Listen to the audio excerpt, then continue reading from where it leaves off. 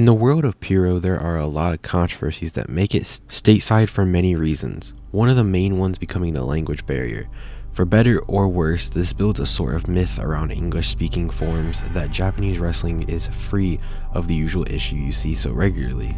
Be it petty drama or actual backstage fights, it's just not something that the English audience hears much about.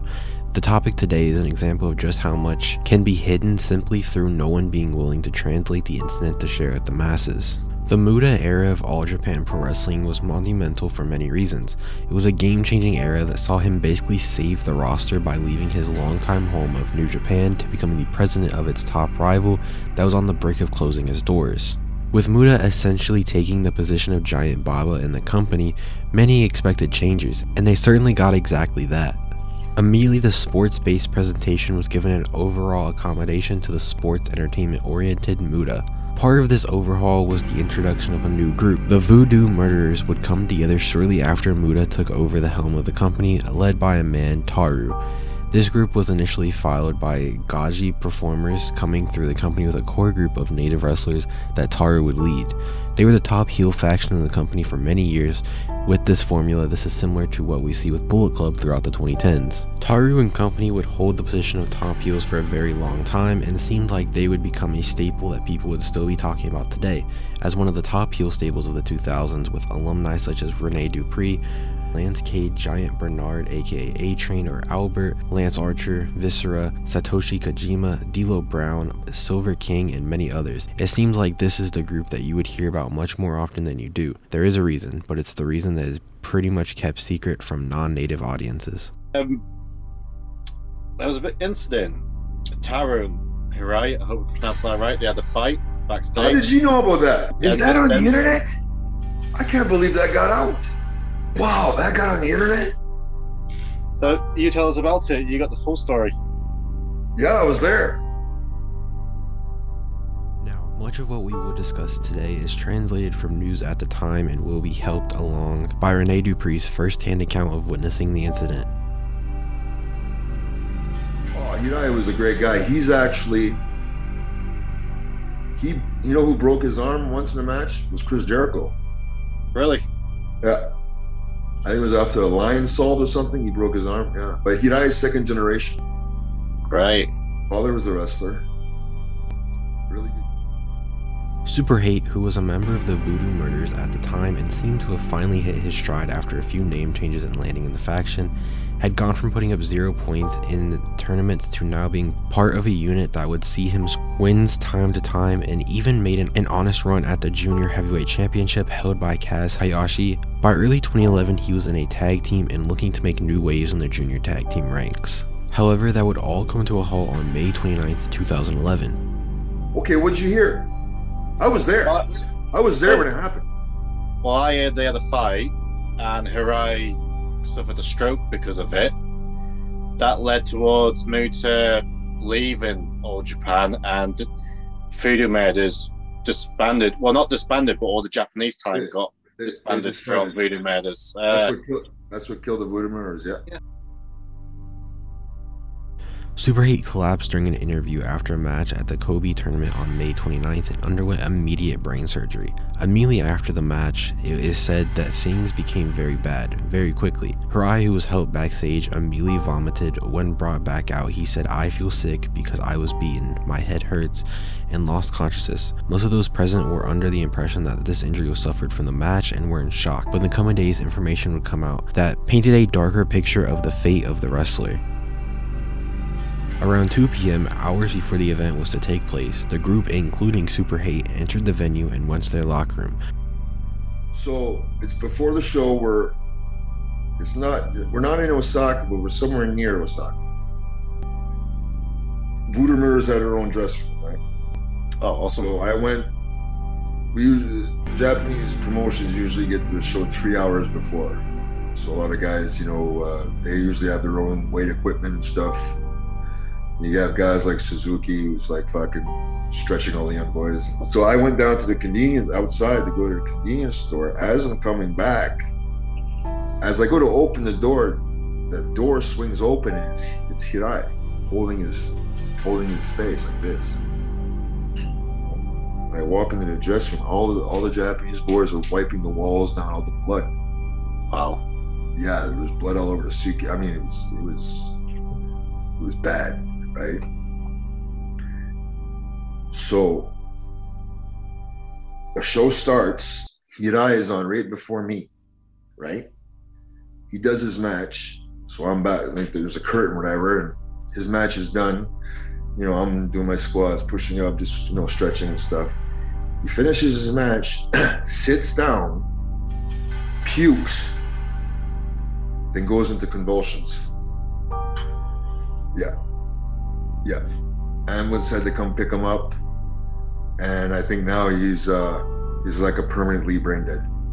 Wow. So that shows the dangers of performing while having a concussion. Yeah. Because I seen it, like he's permanently, like he's like has to be like taken care of the rest of his life. Where was he in the pecking order? Because Taru was the leader of Voodoo Murders, wasn't he? Yeah. Taru could be heard shouting, "Bring me a metal pipe," which prompted many try and find out what was happening, but by the time they were able to get to Hirai, he had been pummeled. Many wrestlers were said to have come in and break it up, but were not named in the press. When this was finally broken up and Hirai had been saved from whatever was happening, he had sustained an incredible amount of damage. His face was said to be deformed, bloody, and he was unable to stand. Keep in mind that he then cleaned himself up and performed in a wrestling bout. He was probably bad off before that, but it possibly only made his injury worse by wrestling immediately after. Super Hate would have permanent damage due to the attack that caused him to suffer a stroke that day. I don't know what the fight was over. No, But, I can't find out about that. Yeah.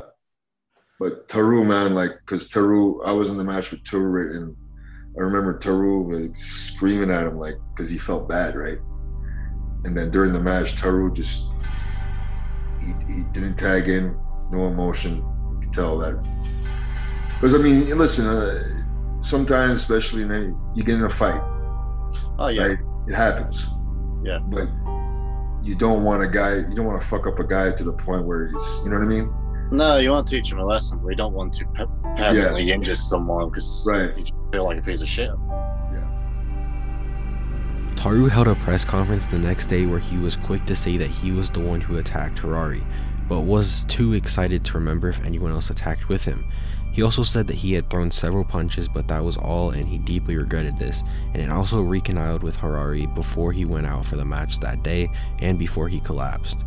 Taru proclaimed that he would step away indefinitely from wrestling and was fined 300,000 yen or 2,100 USD. Many absolutely hated this press conference, as they said Hirai's face was far too deformed to have just taken some punches from Taru, and didn't believe his notion that he attacked alone and couldn't remember due to the excitement. It all just rang very hollow in such a serious situation. Rumors swirled about the reason for the attack being everything from money to disagreements to mishandling a charity fund to, of course, something to do with the Yakuza, but a concrete motive hasn't yet been given to the public. In the fallout of the Voodoo Murders situation, several things would change in the world of All Japan. It probably goes without saying the Voodoo Murders were immediately disbanded and a lot of talent were dropped who could have had ties to the situation. Then Taru got fired. And that's what led to Muda stepping down. Yeah. And Voodoo Murders obviously did it last long much after this, or was it? No, it was done after that. Done, yeah. But yeah, that was. But that really shows the danger of if you have head trauma or concussion. You gotta let yourself heal. You know what I mean? So I just all the concussions I've gotten where I didn't take time off and I was back in the ring. You know, like I know I have CTE. Like if it's not yet developed, it's gonna, you know, there's no way I can. So when I mentioned that to you, you seemed really surprised. So how much was it kept hush hush then during your time there? I think it actually got into, I think the sports papers and the newspapers got the story. I mean, they couldn't hide it. They couldn't hide it because the guy is permanently like mentally disabled now, right? Yeah. So they had to make some statements. I know a lot of senior officials were pissed at Muda just the way he handled it or whatever, right? I know it was a big thing, but then again, I'm not Japanese, so I didn't know the whole. How much that incident affect all Japan in general? Was it like a really negative effect after that?